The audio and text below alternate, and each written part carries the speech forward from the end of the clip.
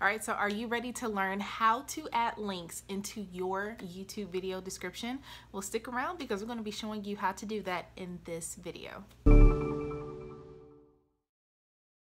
Hey, what's going on? My name is Symone Redmond and I'm here to help you build your impact, your influence, and your authority, all by using online video. So on this channel, I'm going to be giving you tips and tricks on how to really grow your business with YouTube. So if you are new here, consider subscribing. All right, so in this video, I'm going to be showing you how to add links to your YouTube video description. Now, this is something that is very easy to do. This is going to be a very short tutorial video, so I will see you over in the video. Go ahead and show you how to add links into your videos, your YouTube video description. So I'm going to go up here. As you see, I'm on youtube.com. I'm going to go up here to this little plus sign inside of the camera. I'm going to click on it and you're going to get two options. You can do upload a video or go live. I'm going to upload a video.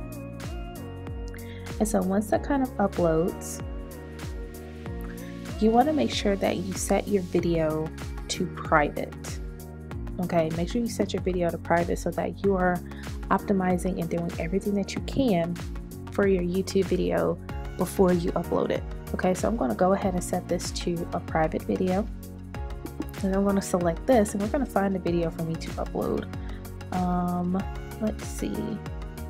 We can do, let's do this video. I have no idea what it is. Something important. And so as you see, I've already have like my default YouTube description, which I have created that for you in another video, which you will see very soon. But what we want to see is that how do we add links to our YouTube video? So I'm going to go ahead and delete all of this because this is my default.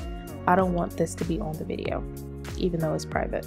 So in order for you to add links to your YouTube video, you have to add http:// in order for your link to be clickable. So if I wanted to put a link in there, I'm going to put http://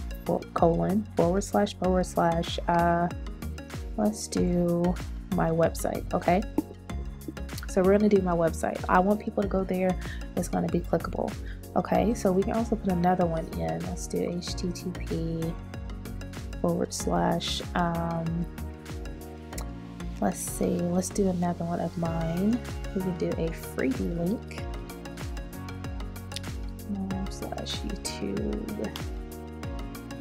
YouTube checklist. Okay, so this is how you make all of your links clickable. If you want to add your social media stuff to it, you know, once you get everything together, you created the best video description that possible to show people, you know, you can go to just type everything in. All right, so I want you to understand, in order for you to put links in your descriptions and for it to be clickable, you have to add the http:// in order for it to be clickable inside of your video. So I'm going to show you how this works in just a moment. All right, so now that you see that we have our video uploaded, everything is a private video, so nobody sees this video. So as you see right here, this right here, and it's highlighted blue, which means it's a hyperlink.